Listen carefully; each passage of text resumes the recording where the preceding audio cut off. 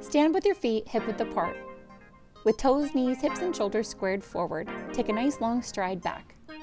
Bend the back knee and lower it into a lunge. Be sure to keep your chest up and shoulders down. If you find yourself losing balance, check your stance to make sure that it's not too narrow. Another common mistake is when we keep the back leg straight and lean forward, which pushes the front knee over the toes, lifting the heel off the floor. Instead, bend the back leg to a 90-degree angle and keep the front knee directly above your ankle. If the back foot is turned out, it also pulls the knee and hip out of alignment and can be harmful.